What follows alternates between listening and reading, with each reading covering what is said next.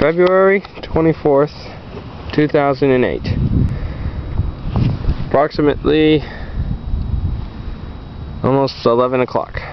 I say about 10:49 hours. I have just successfully completed Death from Above 9. It soared beautifully on this really good looking day. Temperature 32 degrees, wind 5 miles an hour, and lo and behold, the plane.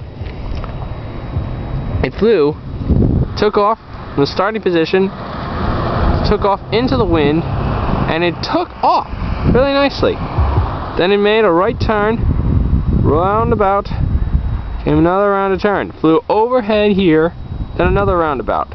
It made a left turn, came back, dropped the bomb, came down here, and then as I circled around, came back, and it prepared to land. But as it landed, the wing went right into this, and it tore off. With that, extension of repair will receive possibly in days. However, despite the crash, this is much like the P-38 scenario.